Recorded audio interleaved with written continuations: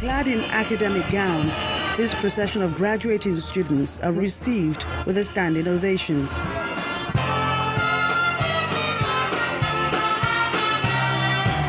They are students who have fulfilled the academic and character requirements of Elizade University, Ilaramoki, Ondo State.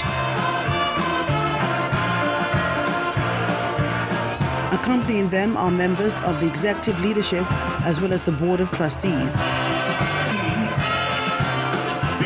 On the other side of the hall are traditional rulers, notable personalities and family members of the graduating students who are here to celebrate the second convocation of the institution. The Ondo State Governor, Rotimi Akeredolu, who is represented by the Secretary to the State Government, makes a crucial call for a turnaround in the nation's education sector. Parents, guardians, and all other members of any society must be ready to join the government in the task of educating the youth. And there's a challenge from the Vice-Chancellor of the university to the society to build the values of young leaders.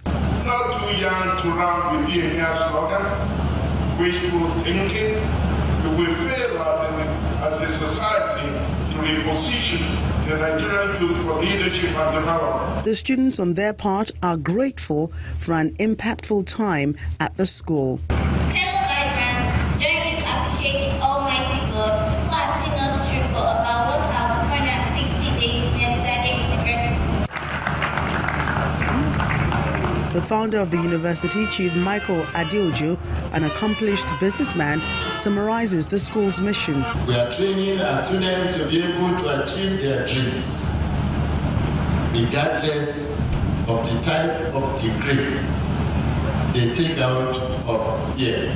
A mission which is demonstrated here with a donation of 5 million naira to help fund this graduate's dream.